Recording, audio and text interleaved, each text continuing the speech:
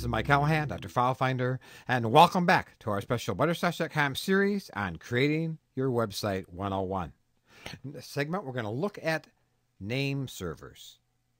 Now, for the most part, if you register or purchase your domain name and host with the same company, you won't have to concern yourself with name servers because they'll already be set, because the company that sold you the domain is also now going to host it. In a case like this tutorial, where we purchased our domain, registered it with Hover, and now we want to host it on myhosting.com, we need to make sure that the name servers point to the right place.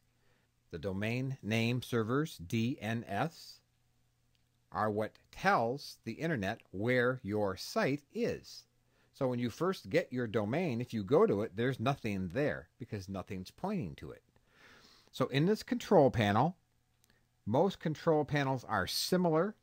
They obviously won't be exactly the same, but you're going to want to look for something that says name servers, DNS, or domain name. And up here you see domain name. So we'll click on that.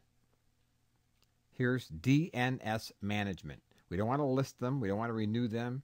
We want to manage the domain names. When you sign up with a host,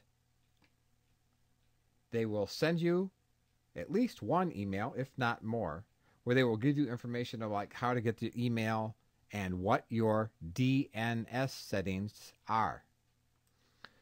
So in a case where you purchased your domain from one place and you're now going to host it in a different place, you'll need to have this information because here are your name server settings, and it tells you exactly what they have to be, both a word and an IP address, primary and secondary.